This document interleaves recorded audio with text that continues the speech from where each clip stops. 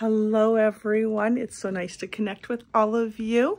I am getting ready to pack up our Santa hats for sailors, and these of course are going out with Kyle as they deploy through the holiday season to bring a bit of bright cheer for them. So I'm going to show you what I pack into one of these, and then of course in a few weeks we're going to be sending off Blair's for Sacks for Soldiers. So we have two campaigns running this year. So here we go. So first up, we're going to start with our hats. And I actually hand make these hats. These are our Grinchy hats this year. So I sew all of them and we're going to stuff them. We have them in the blue and then we have a few in the green Grinch. So they really like these. And then we have what I put in there. So first up, we have some candies. So these happen to be Werther's Originals. And yes, I do use my cup sober because I really like them. We have some peppermint candies. We have snagged one of the kids' cups. They're chimes. Sailors really like these because seas can be very rough and not much fun. So these are the chimes. This is the mango or lemon Meyer flavor and the original flavor. And they actually help settle their stomachs because seas can, like I said, be a little bit unstable if you've ever watched them.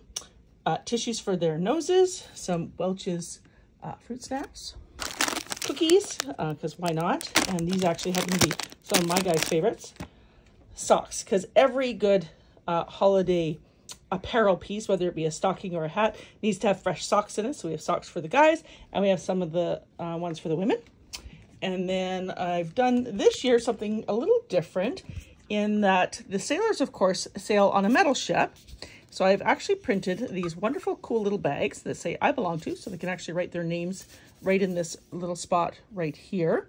And I have these very cool hooks. So if you ever travel, you definitely want to get these. They're magnetized, so they'll actually stick to the ship like that. And then they can put their little bag on there. It's big enough to hold, you know, like their AirPods, a lip balm. And it's also very noisy on ship. So I'm including some very wonderful earplugs. They're one of my favorites. Then the Epicure, of course. We have our dark and dreamy hot chocolate. So every single hat comes with a hot chocolate mix. Our wonderful popcorn toppers in churro, creamy dill, and white cheddar. A notebook with a little inspirational bookmark. Shh, don't tell Jeff. Full-size chocolate bars for these people because they're really extraordinarily heroes. And of course, we want to brush the sugar away. So thank you, Dr. Jen often sponsors my toothbrushes. So toothbrushes, childhood reminiscing. This one actually was a re-request. These are little strips of medical stretchy kind of tape for wrists and bobos and everything. It's non-sticky. It's actually pretty fancy and they really seem to enjoy it. Of course, you couldn't have popcorn toppers without popcorn. Hand warmers, another highly requested item. It's very cold standing watch out on the deck. And from my next door neighbor's grandson, some Pokemon cards. They thought that would be fun. Some gum, and of course, a card and some chips. And then I'm going to package all this up and it's going to head off to them. The first box is, of course, going out today. And then we'll have the ones that go to the Army closer into December because they're a little closer to us. So thank you everyone that supports this initiative for us every year.